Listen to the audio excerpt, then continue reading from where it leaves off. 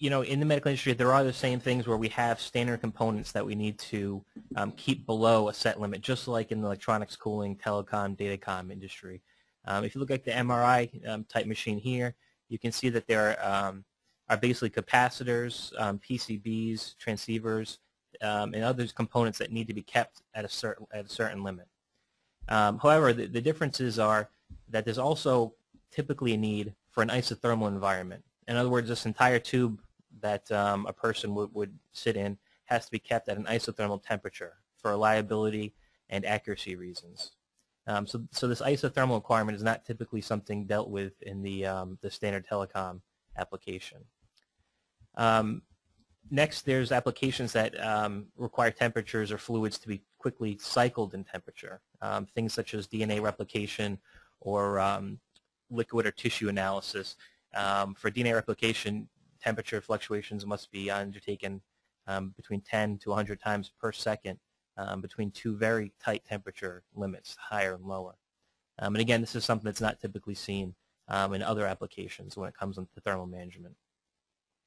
The other difference would be the miniaturization for orthoscopic and other type of surgeries. Mini forceps and clamps, that sort of thing, all need heat management, but in a very small package. So again, just a couple of the unique challenges to keep in mind when we're talking about medical applications. Of course, the biggest difference now is the human factor, the human interaction that's not seen with other types of electronics equipment. Material selection is now critical. Some materials such as copper or so have to be used sparingly, or they have to be coated, kept away from the outside of the component, as they can cause tissue irritation and other conditions.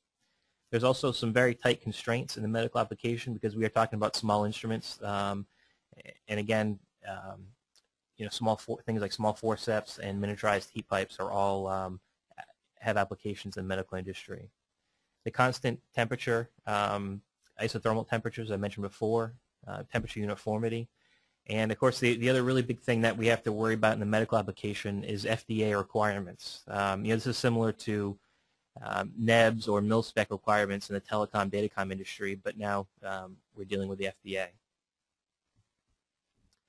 So some of the general applications that we'll talk about are stationary uses of medical equipment, EKG machines, ultrasound, MRI, handheld devices, defibrillators, and forceps.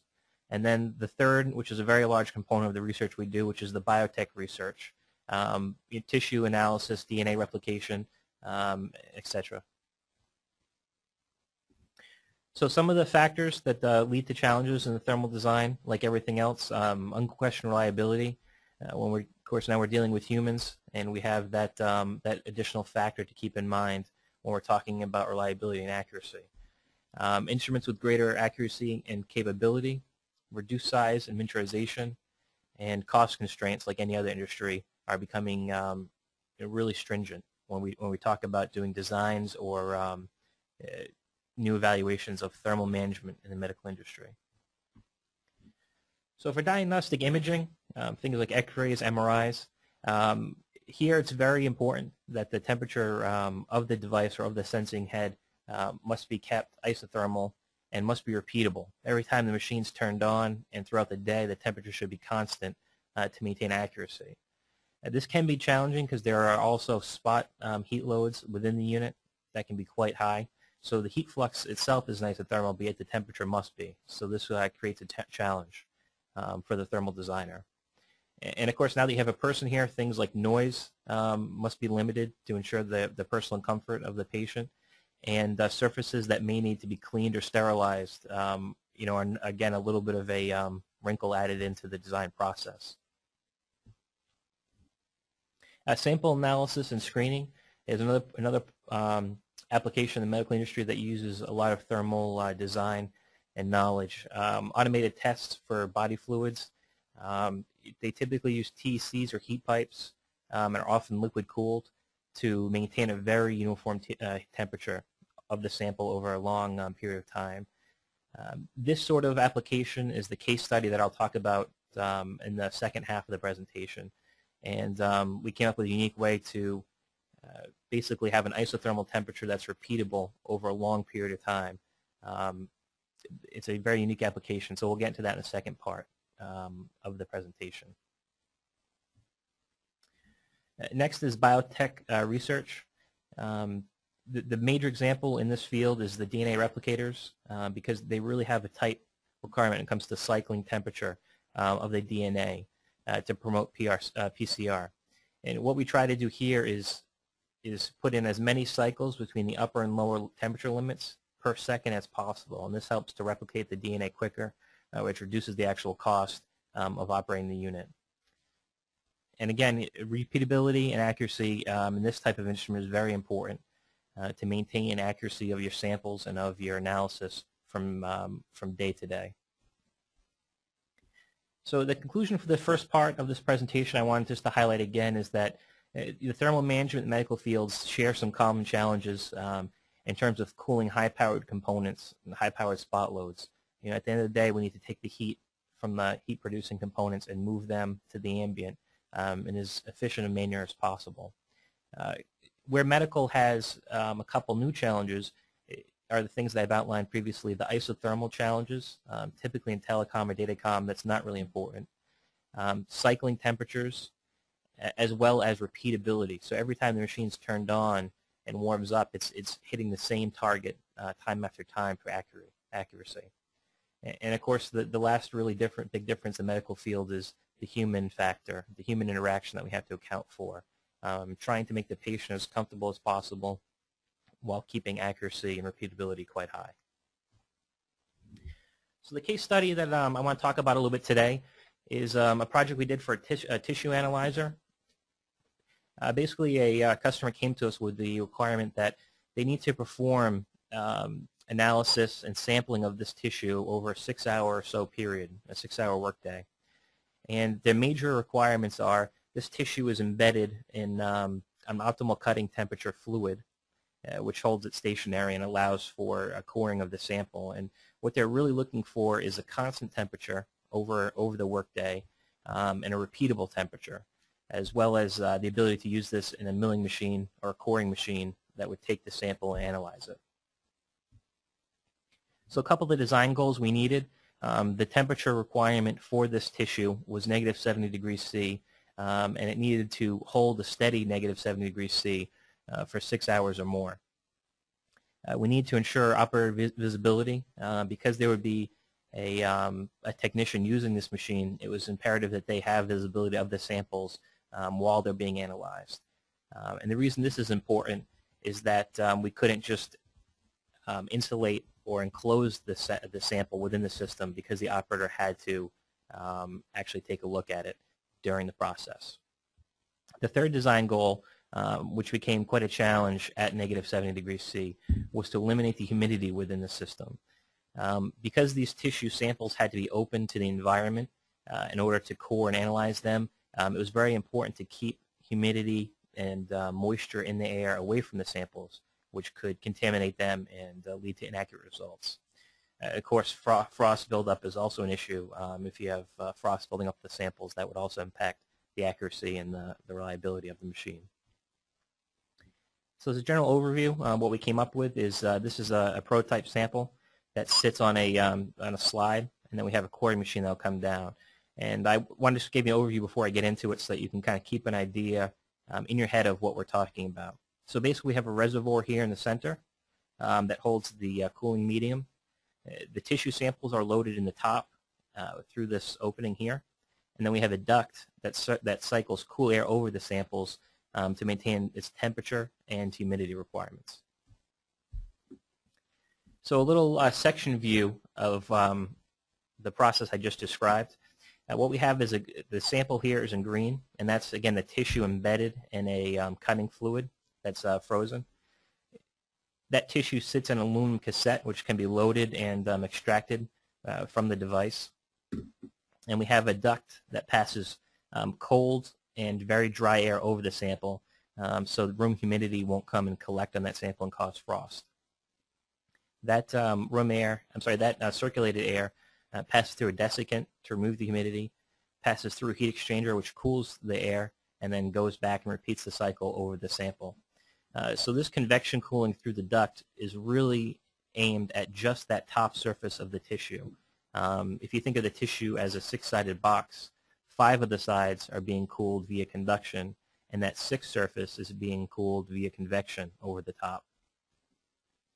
For the 5 surfaces I just mentioned that are cooled by conduction, we have that cassette sitting in an aluminum cassette receiver, and that aluminum cassette receiver is sitting in a dry ice and alcohol slurry.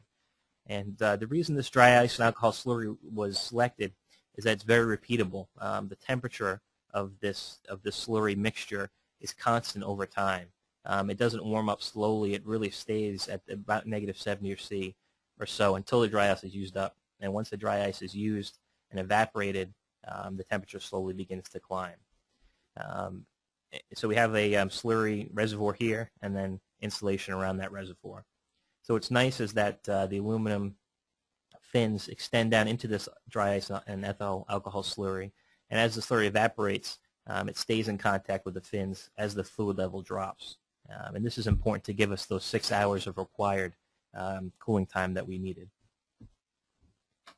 So a little bit more detailed CAD view of the system.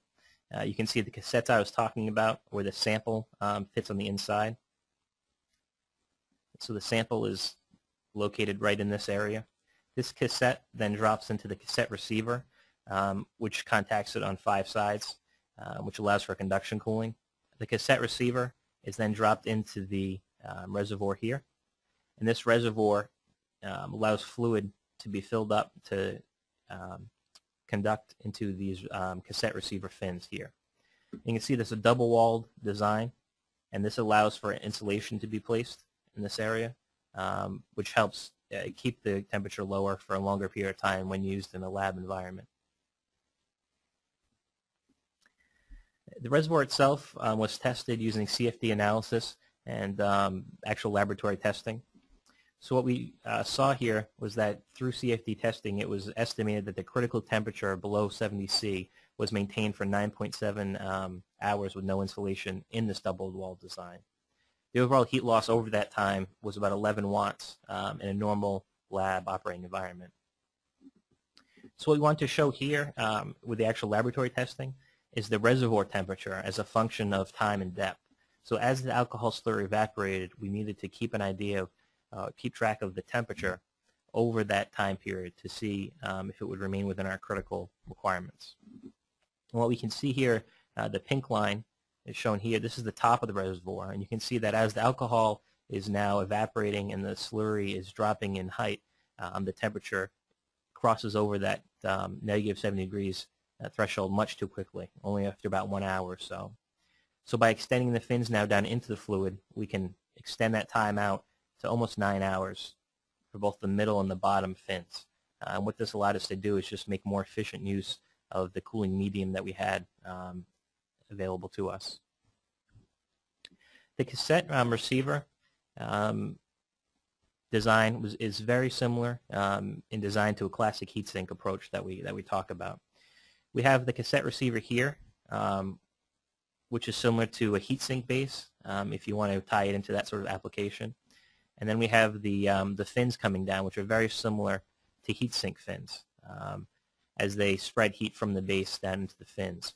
So, you know, a comparison point between medical industry cooling and then classic electronics cooling is shown here on the right, where we use the classic fin optimization equations and the conduction equations to optimize this medical device, just like we would if we were trying to optimize a heatsink for a forced convection application.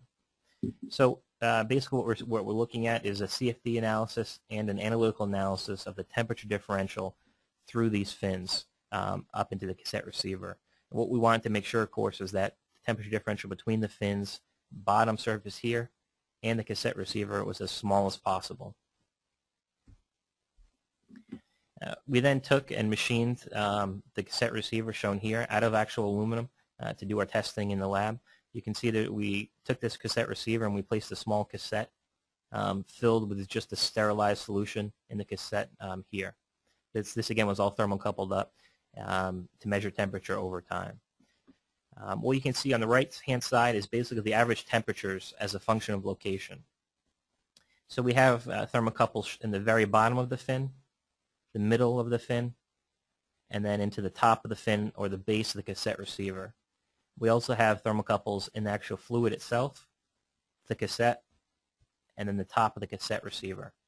So what we're trying to figure out is what's the temperature differential between the very base of that fin that's contacting the fluid all the way up into the actual tissue sample itself. And what you can see here is that there's about 2.5 degree difference between the coldest point on the bottom of the fin into the actual tissue sample itself. So this was deemed a success as we were able to manage that conduction resistance effectively using the cassette receiver and fin approach.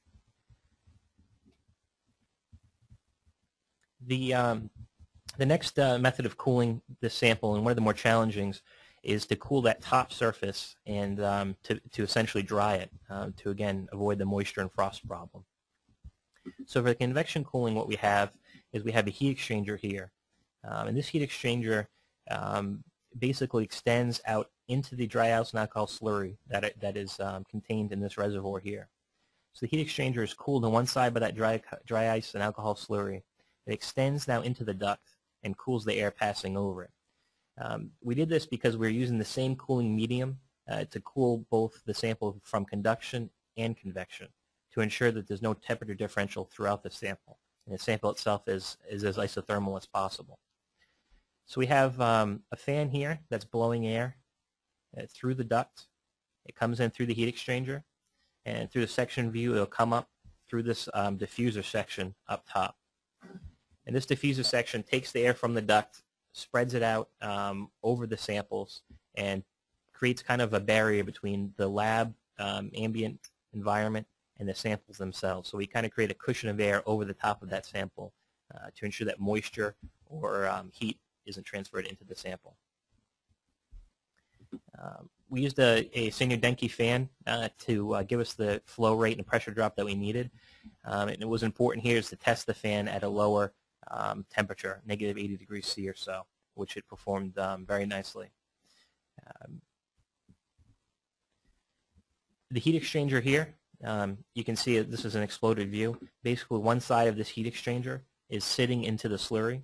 The heat is exchanged through the base of the heatsink here into the fins, and the air from the fan is blown into the heatsink through the fins where it's cooled and then returned back into the duct.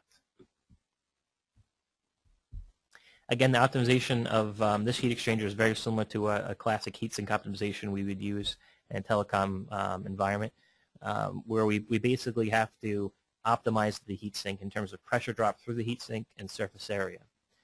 So you can see too small number of fins here doesn't give us the surface area we need to transfer heat between the air and the slurry, and too many fins is basically too much of a pressure drop through the heat sink. It causes too much of a resistance to the fan, so the overall volumetric flow rate is decreased.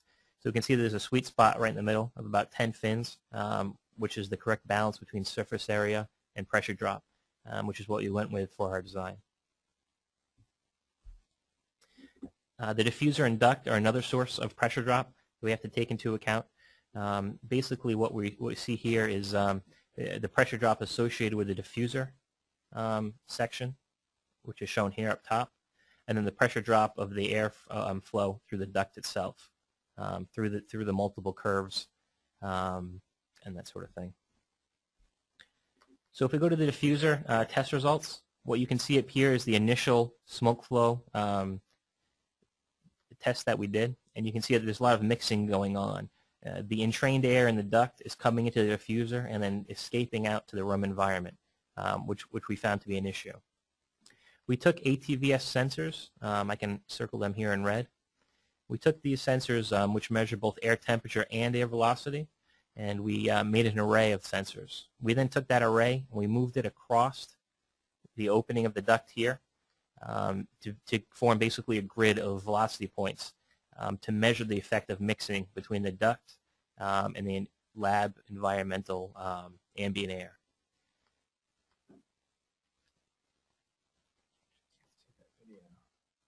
I can play it later. That's fine. So what we're showing here on the right hand side in this Excel graph is basically the contour plot of the escaping air from this duct. You can see that at the end of the duct in the middle is where the highest point is. There's between 100 and 150 LFM of airflow mixing with the lab environment. The reason this is an issue is because this mixing allows warmed, humid air to enter the duct, and that could potentially contaminate the samples. So that's something that we wanted to avoid if at all possible. Using that test information and the results of the lab work, we took the old design duct seen here on the left, and we redesigned it to a new design seen here on the right. So basically, what we changed is we optimized the outlet radius, the diffuser outlet, and the way the duct connection was formed. And this allowed us to really cut down the amount of mixing between the air flowing in the duct and the air and the ambient air in the lab. There's two videos here, which I'm not sure if can be seen. We're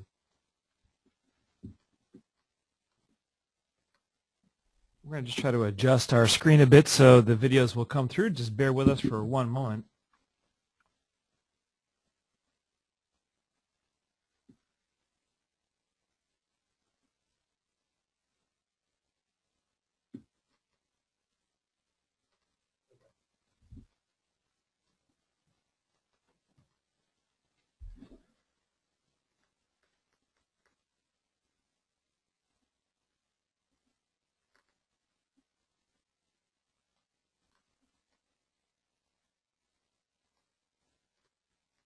So you can see, hopefully everybody out there can see these two videos going.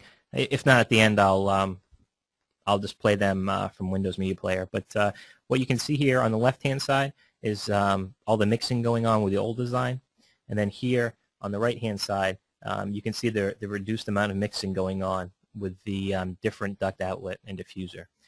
What this new design allowed is much less heated, humid air into that duct, which gave us a little bit more headroom on the amount of desiccant we needed and the performance of the heatsink.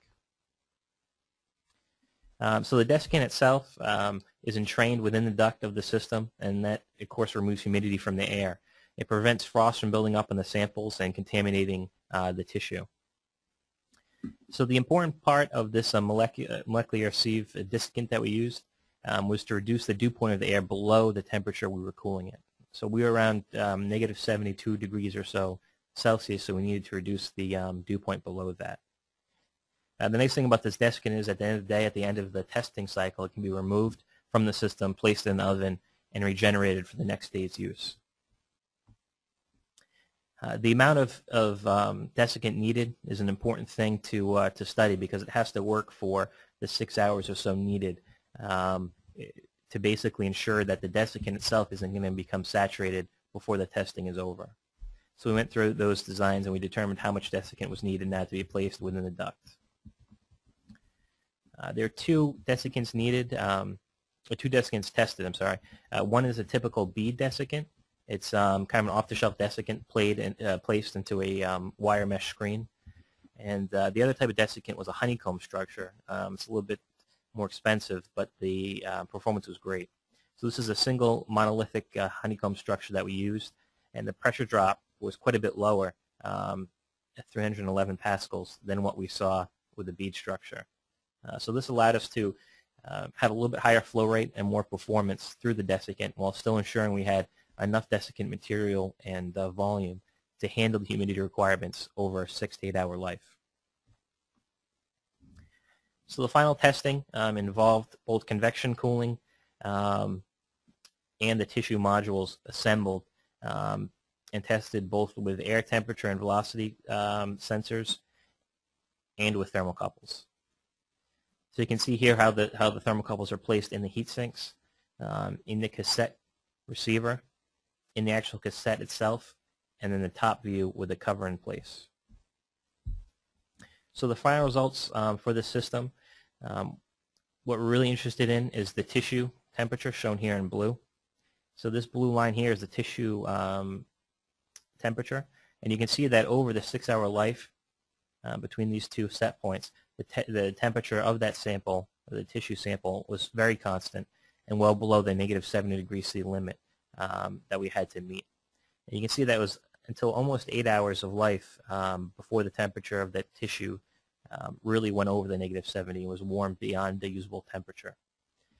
So at this point, the project was a success, and we'd met the original design goals, and we kind of went through all the steps needed, ensured with the customer that the system would work for the length of time that they required, and met all the objectives.